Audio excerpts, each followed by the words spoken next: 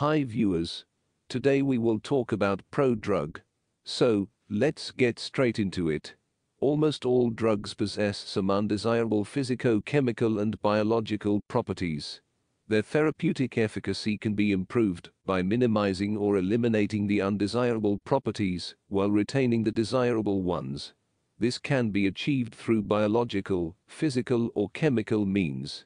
The biological approach is to alter the route of administration, which may or may not be acceptable to the patient.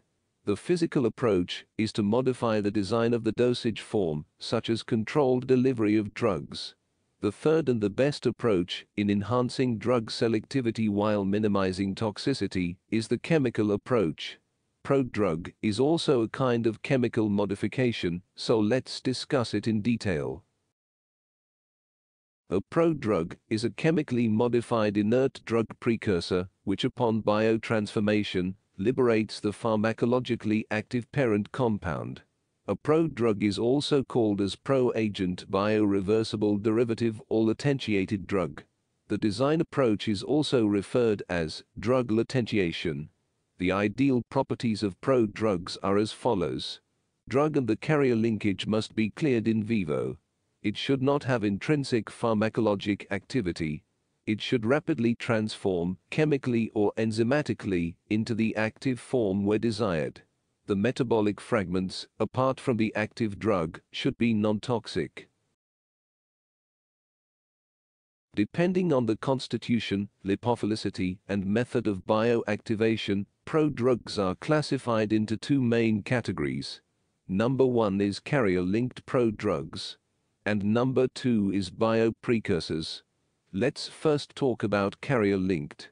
Carrier-linked prodrugs or simple prodrugs are the ones where the active drug is covalently linked to an inert carrier or transport moiety. They are generally esters or amides. Such prodrugs have greatly modified lipophilicity due to the attached carrier. The active drug is released by hydrolytic cleavage, either chemically or enzymatically. Now, let's talk about bio-precursors. Bio-precursors or metabolic precursors are inert molecules obtained by chemical modification of the active drug, but do not contain a carrier. Such moiety has almost the same lipophilicity as the parent drug and is bioactivated generally by redox biotransformation, only enzymatically.